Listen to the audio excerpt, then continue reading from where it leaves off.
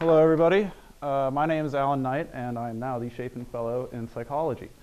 I did my fellowship with Dr. Chadi at the UI CAPSUL lab at the University of Iowa Medical College. The Colarge lab, its official name is the Child and Adolescent Psychopharmacology Safety and Understanding Laboratory. What that basically means is this association seeks to understand the way that we treat psychiatric illnesses in our nation's young people and how we can maybe improve those treatment regimens.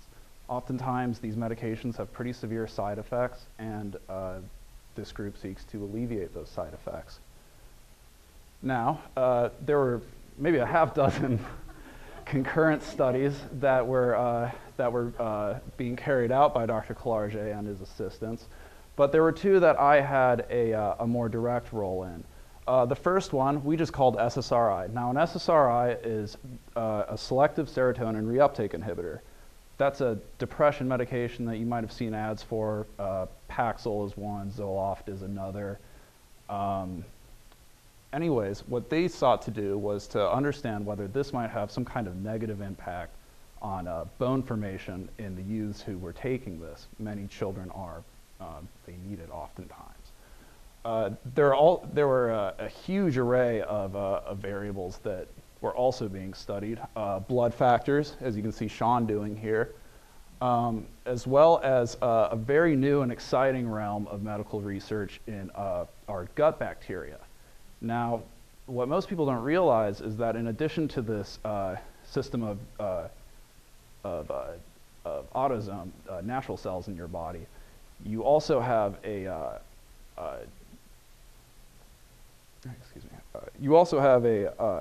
large ecosystem of bacteria. You actually have more of these by count in your gut than you do natural cells. And these aren't really well understood. Dr. Colarge is one of the first researchers to seek an association between mental illness, treatment of mental illness, and these gut bacteria. Second study I looked at was trying to prevent this kind of bone loss. Now, while in the first study, bone loss had not yet been linked conclusively to SSRI use. However, it had already been linked to the use of another drug called risperidone. Risperidone is it's an antipsychotic. It's often used to calm terminally aggressive children.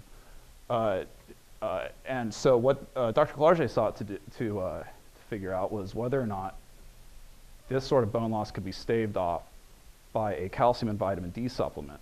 Half of the participants were given a calcium and vitamin D supplement, half of them were given a sugar pill. And in this bone scanner, we took bone density measurements every several months or so. These were all very long-term studies, 2-year commitments generally. And these were the two studies that I had maybe the most involvement in.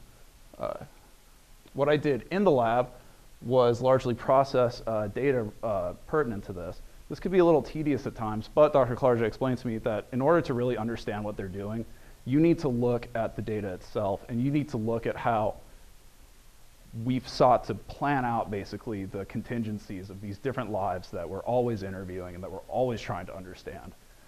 And sometimes facts of those lives fall outside of the plan. Sometimes people have smoked one cigarette, but they've done that a couple times. They're not a regular smoker like the form might expect them to be. It's really difficult to try to imagine how people fit into categories, and that's really most of psychology. What I also did in the lab was attend what are called life meetings.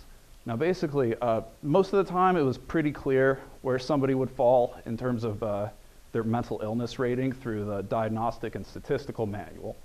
That's what we've learned in school as sort of the Bible of mental illness as defined by the government, basically.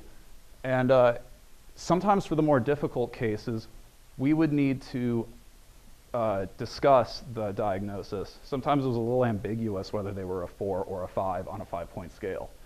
And there were often very heated debates over who constituted a 4 and who constituted a 5.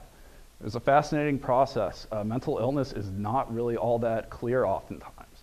It comes down to intuition.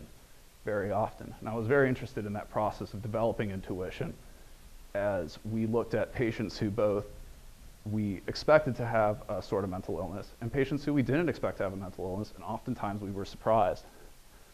Outside the lab, I ran a lot of poop samples back and forth, which was often awkward. I'd have to knock on people's doors for it, which was, there were some icebreakers that one had to learn.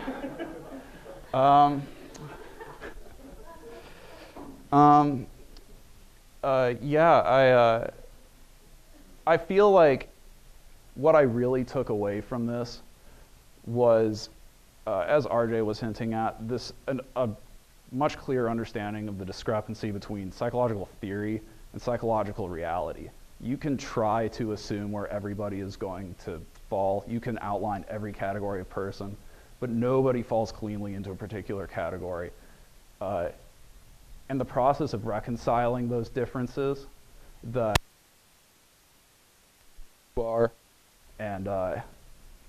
and what categories are available, that is a very mystical and very human sort of process. And having good interpersonal skills, the ability to really understand where somebody else is coming from, that's key to psychology. And that's really what I picked up, I think, more than anything.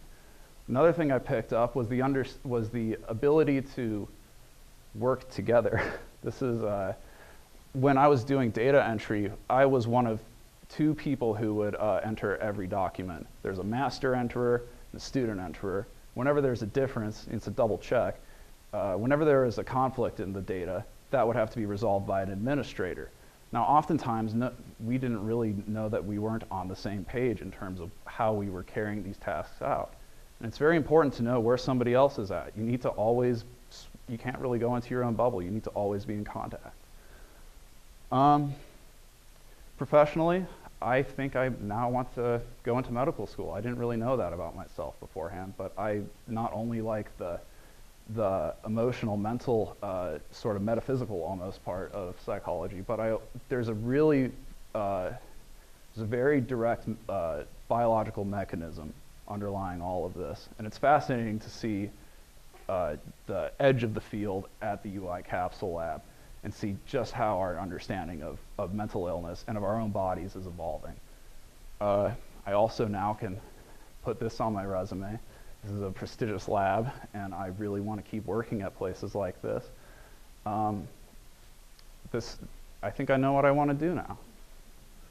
So I would like to thank everybody associated with the program. I would like to thank RJ. I would like to thank Jason. I would like to thank my faculty mentor, Dr. Sue Astley. I would also like to thank Truman Chaffin for his generous donation that allowed me to drive every day down to the University of Iowa.